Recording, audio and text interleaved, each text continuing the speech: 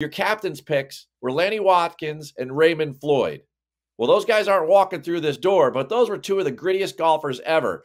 Do you think we can break the 30-year drought with these 12? I do. It doesn't mean we will. It's super close. I'd still like to see the European picks. I think that, they go 8 really strong, veteran deep. It might come down to the rookies on both sides. I mean, we have to remember that Wyndham Clark and Brian Harman are rookies, and that really threw a wrench into what Zach Johnson probably was going to do. Look, it's super, super close. I think the Americans can win.